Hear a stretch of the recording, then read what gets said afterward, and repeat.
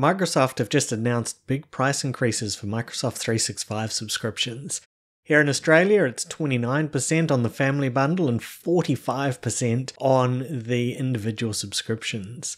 This is in fact an upsell. What they are doing is signing you up to the package that includes AI.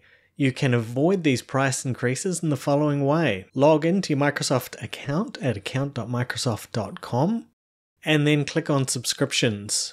On the subscriptions page for the subscription in question, click on manage. And then all we need to do is actually threaten to cancel our subscription. If we hit cancel subscription, you will see that they now have a couple of plans there. One is the one that you are currently on, where they have just whacked all the AI stuff on top and are going to bill you more. And one is the classic plan, which is all the things that you had already. So you just need to click switch that plan and you will move over to the plan at the price that it was. It is important to note that you will lose Copilot and some of those AI features, although for many people these are either superfluous, they're things that people aren't using, or they're just not very good. Many people will be preferring to use things like Midjourney for their images, or Claude, or directly from ChatGPT rather than the Microsoft Copilot version for their writing.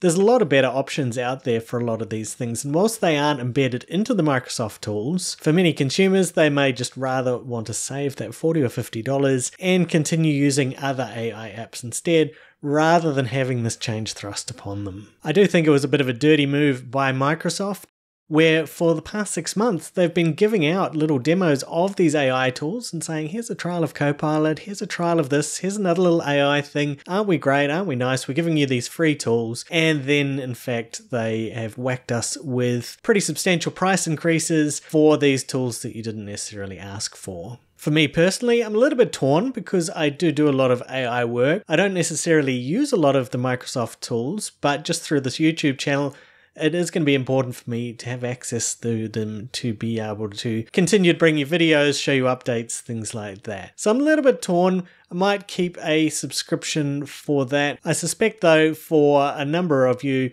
it will be a very clear-cut decision of keeping or abandoning, possibly together with just a little bit more ill feeling towards Microsoft. So that's the video for today. Hope it was helpful in seeing how you can avoid this price increase on your Microsoft 365 subscription. I'll be back really soon with more videos on AI stats, research, and random stuff.